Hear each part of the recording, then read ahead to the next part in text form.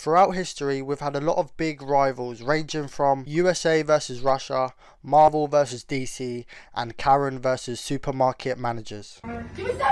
In this video, we're going to go over probably the biggest rivalry of them all, and that's right, you guessed it, Palace versus Supreme. Before we get into today's video, please leave a like, a comment, and also subscribe. And if you do like this type of videos, I've got a whole catalogue of this content on my channel, so please be sure to check that out after this video. And without further ado, let's get into today's video. So to begin with, I'm going to do a quick overview of both brands. I'm not going to go in detail too much. I'll probably leave that for a later video, like a history of Supreme and a history of Palace. So to start things off, I'll do a quick overview of Supreme. Supreme was founded in 1994 by James Jebbia in New York, and the reason why he created Supreme was because in New York at the time there wasn't like a skate shop that would sell like skateboards and skate accessories. So he basically found like a gap in the market and just did what your typical businessman would do. So moving on to Palace. Palace was created in 2009 in London and was founded by Lev Tanju. I probably messed up the name on that, but we'll keep it moving. So the reason why he created Palace was because he was skateboarding like on a gap year with his friends one summer, and he wasn't really earning too much money, and yeah, he just come up with an idea that he didn't want to be a loser anymore and just created Palace. And to be fair, I wish I had sort of that mentality, just to wake up one morning and just be like, yo, I'm not being the person who I was yesterday. I'm actually going to do something with my life. So respect to Lev Tanju. Sorry if I messed up your name. What the fuck you say to me, you little shit? So now that we've done the overview of both brands, it's time to get into the actual verses. So how I'm going to judge this verses is I'm going to break it down to 5 categories. And whoever wins each category will get a point, and whoever has the most points at the end is the definitive winner. So for our first category, we're going to be talking about the logos. So to kick things off, let's talk about the Supreme logo. The Supreme logo is called a box logo for very good reasons, because it is a box and it has the logo in it. The Supreme box logo is very eye-catching, it's bright red, it is also simple but yet again effective. This logo is so recognizable, like you've probably seen it on like a bus stop, on the side of a lamp, or on like a back of a car or something. Like you have probably seen this logo at least one time in your life. This is probably Supreme's best marketing strategy, because what they do with every single sale that they make, they will give the person 2 Supreme box logo stickers. This is such a very simple marketing strategy but very effective, because people will put the sticker literally on anything, and it's just helping the brand like grow even more. And also I like the adaptations they do with the box logo. It keeps things fresh, and also it makes fans excited on what they're going to release next. So that was the Supreme logo. Now we're going to be talking about the Palace logo, and I can't lie, this logo is so unique and just a cool logo just all round. It's literally so creative, and like it looks like a work of art. Like that's how good this logo is. This logo is so weird because like it is a 3D shape, but you can't physically make that into a 3D shape. However, in terms of like adaptations of this logo, like I feel like it's very underwhelming. Like I don't feel like they do the best of jobs of adapting the logo to make it like better or just different. Like I feel like they drop the ball on many occasions. They do try to adapt this logo. The fuck is that? And also in terms of usage for this logo, I feel like they use this logo way too much. Like it feels like every other item they just slap this logo on there. I know it's a logo, and I know like most brands do this, but with like Supreme, like they'll only use the box logo for like 5 to 10% of their items, which in my opinion is like making it more like exclusive. But regardless, this logo is still a heavy logo. However, as much as I do like this logo, I am gonna have to give the point to Supreme for this one, just for the simple fact of how iconic it is, and also what they've done in terms of marketing with this logo. Like I just feel like that just brings it over the top for me. If we're just talking about the aesthetic of both logos, I would give it to Palace, because that is a fucking nice logo. But with all the variables included, Supreme does take the point for this one. Okay, cool. So moving on to the next category. The next category we have is popularity. Obviously, I am well aware that Supreme is a bigger brand to Palace, but the way that I see it is Supreme is like McDonald's, and then like Palace is like your local burger shop that is absolutely banging, but like not many people know, and like it isn't as popular as McDonald's. I would say Supreme is more mainstream streetwear, and then like Palace sort of like embodies actual streetwear more. Like, your average person will probably know what Supreme is, but they're probably not into streetwear per se. But like, people in streetwear would probably know Palace, and like, I know people that are very into streetwear and they don't rock Supreme just for the simple fact of like how mainstream it is. If we're just talking overall popularity, I would have to give the point to Supreme without a doubt, because obviously they are the bigger brand. However, when we're talking about the specific niches in the brand, obviously we're talking about streetwear, I'd probably have to give the point to Palace, because they probably embody streetwear the most. So with that being said, I am going to give the point to Palace. But anyways, moving on to our next category. Our next category is collaborations. And a lot of you are thinking, well, Supreme has won because Supreme does a lot of collaborations, but I'm not going to be judging this on how many collaborations. I'm going to be judging this on the quality of collaborations, because don't get it twisted, Supreme does do a lot of collaborations, but I'd probably say 50% of them collaborations are just dog shit. So yeah, we'll see how this goes. Okay, cool. So I'm going to be talking about the Palace collaborations first. When it comes to Palace collaborations, they don't do many collaborations per season. I'd probably say they do like 4 or 5 a season, maybe even less. But let's talk about one of the collaborations that they've consistently done collaborations with. And the brand I'm talking about is Adidas. This is probably Palace's most popular collaboration partner ever. Palace and Adidas will probably do a collaboration at least once a year, and their collaborations can range from casual wear to like more like sports. I know they did like a tennis collaboration, they did a Juventus football team collaboration, and they did like a golf collaboration. That golf collaboration, I'm very sorry, yeah, but that is fucking disgusting.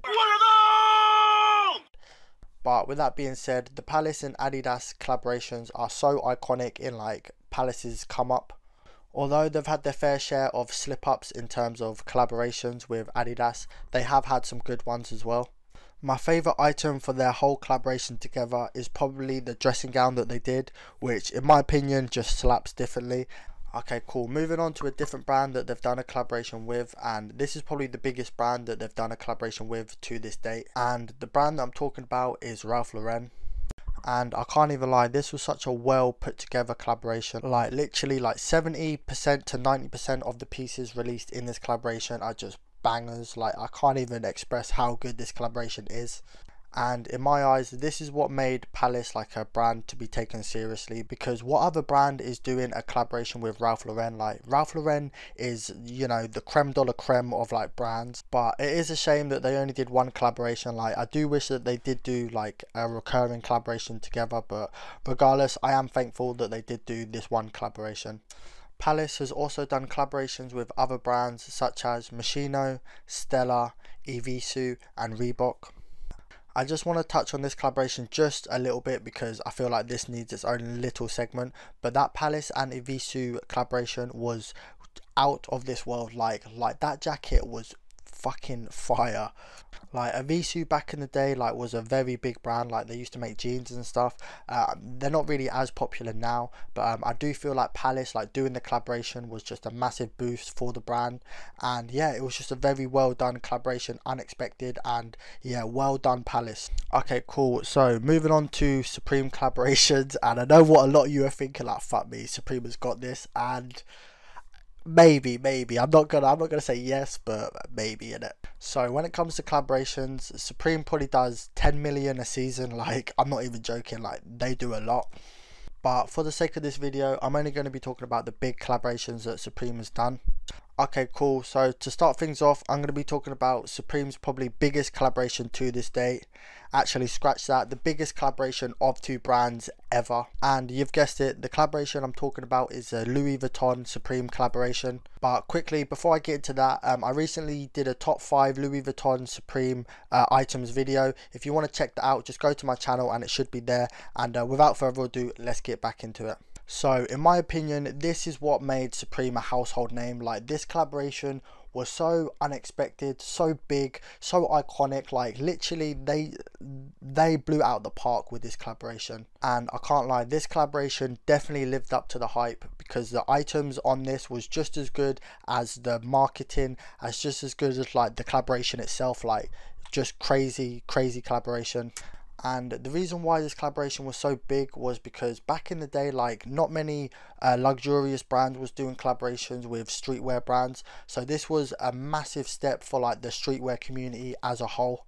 And I can't even lie, like, they fully knocked it out of the park with this collaboration. So many iconic items, just so many good pieces, and yeah, just an all-round heavy collaboration. You can probably tell who's winning this category, but we're going to keep it moving anyway. Okay, cool. Moving on to Supreme's second biggest collaboration, and the brand that I'm talking about is North Face. The Supreme and North Face collaborations are just so iconic in like Supreme's come up. I think they've done like collaborations twice a season, every single season since like 2015 or 16. But their first collaboration, I believe, was in 2007. Don't quote me on that, but I believe it was that early. So a couple of highlight items from the Supreme and North Face collaborations. The first one being the world map jacket. I think that is probably my most favorite item from the North Face collaborations ever. Like, that is just a crazy jacket. Also, the bandana print that they did, like, that just goes crazy. Probably the red or the blue one, like, are just hard. Like, the black one's alright, but not personally my favourite. And to top things off, the By Any Means Necessary collaboration that they did, absolutely fire, crazy, 10 out of 10. However, when it comes to the North Face collaborations, Supreme is like a hit or miss. I would probably say 50% of the time the items are good, 50% of the times they're just shit. Like, I'll show you some examples now.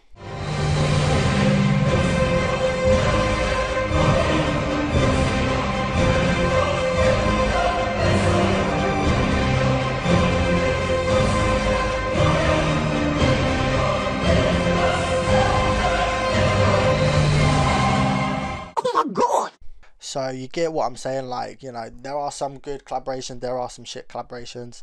It is a hit or miss, but regardless, still like an iconic collaboration in Supreme's history. Other big brands that Supreme has collaborated with are the names of CDG, Lacoste, Stone Island and Vans. There are many more, but I can't be bothered to name them all. But when it comes to who's winning this category, I am going to have to give it to Supreme, just for the simple fact that the amount of collaborations that they've done, the quality of collaborations that they've done. And I'm sorry, like, if you do a collaboration with Louis Vuitton, like, there is no comparison to that. You could do 10 Ralph Lauren collaborations, it's still not going to top the Supreme Louis Vuitton collaboration. I'm very sorry, but I am going to have to give this point to Supreme. Okay, cool. So the next category that I'm going to be talking about is the clothing category. And yes, I'm very well aware that this is very subjective, because obviously everyone's taste in clothes are different. But anyway, I'm going to try and make sense of this all, so just bear with me. Like, I'd probably say Supreme caters towards everyone. Like, it caters towards streetwear people, sports people. I think they've released some suits. Like, literally, Supreme caters towards everyone. But when it comes to like Palace, I'd probably say Palace stays sort of within their lane, like streetwear. Like they might experiment with other items, like etc. But I'd probably say that they are very within their own lane. I would say Palace is more along the lines of streetwear, and then like Supreme is more along the lines of like hyped clothing. When it comes to the design aspect, it's very hard to judge, because these brands are so, like, I wouldn't say different, but just unique in their own sense.